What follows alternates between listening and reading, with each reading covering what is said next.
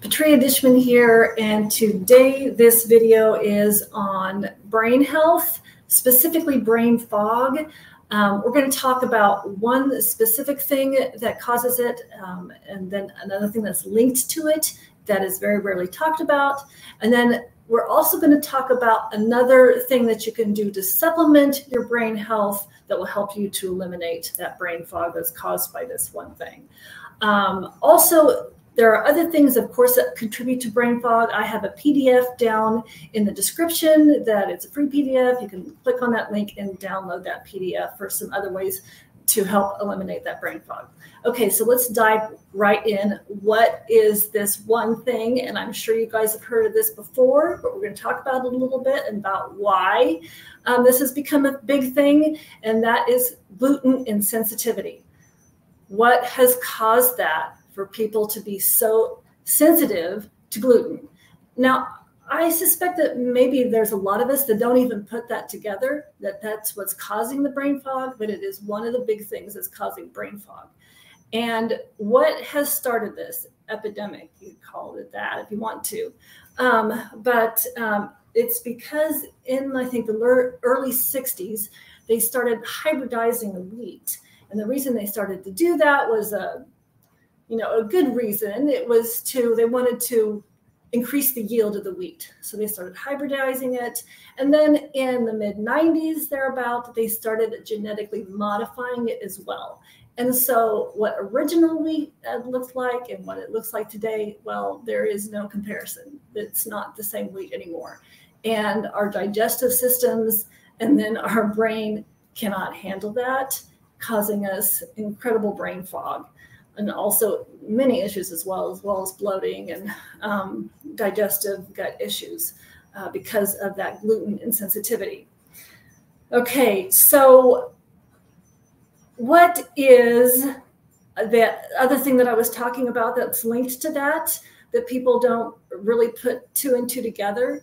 It's not just gluten insensitivity, it's also glyphosate sensitivity. Because our brain is highly sprayed with glyphosate to eliminate pests. Did you know that glyphosate has been patented by Monsanto as a broad spectrum antibiotic? Now, supposedly that is just for the grain itself, and supposedly doesn't affect humans. Well, it's not true. It is completely affecting us, harming our sensitive gut microbiomes, eliminating those good bacteria that we need, causing that brain fog.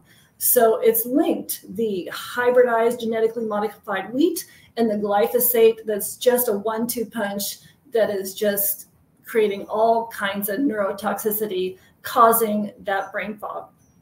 So what do we have to do? Well, and then one little thing for me that I discovered is even oat milk.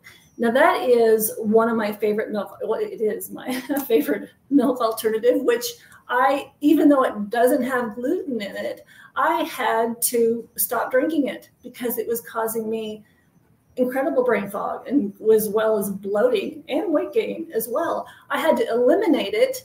And so for me, in that case, it's not the gluten, it is the glyphosate, which is because the oats are highly sprayed with the glyphosate.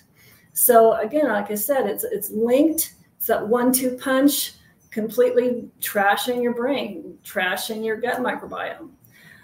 So what do you have to do? You have to eliminate the gluten for those people who are sensitive to it, right along with that glyphosate right out the window. What are some alternatives? One really good alternative that I use it's called Ezekiel bread. Now it does have gluten in it, but the grains are sprouted. So there is also in it millet, spelt, barley, lentils, along with the wheat grains that are in it as well. Again, they're sprouted. And what sprouting does is it helps to break down those anti-nutrients, and when it does that, it makes the other nutrients that are in the bread and in those grains, makes them more bioavailable for your digestive system. So that's what sprouting does for these eco bread. It's also organic. So it is a good alternative that I use. Another thing that you can do is you can get breads, which are kind of hard to find, but they're out there, that are from the ancient grains, meaning those grains are not hybridized. So like einkorn wheat. So find breads that are made out of einkorn wheat. There's also other ancient grains out there, but einkorn is the one I can think of right now. Start making your own bread out of these ancient grains. So then the other thing that I was going to talk about, that I was going to tell you that's very important to help you to eliminate this brain fog, is exercise. So and specifically cardio, because there's lots of fitness people out there that poo-poo cardio and its benefits, but really it's one of the best for brain health and eliminating brain fog, because it carries oxygen to the brain and helps to heal your brain health issues. So it's very important. 20 to 30 minutes a day of cardio health, even brisk walking, getting your heart pumping, getting that blood flowing, getting that oxygen to the brain so that you can clear that brain fog. And if you're out in the sunshine, even better, you're getting that additional vitamin D helping to heal you as well. So remember that PDF that I told you about in the description. You can download that for more beneficial tips on how to help you heal that brain fog. If you like that, also subscribe to this channel and press the notification button, and I will see you again at the next video.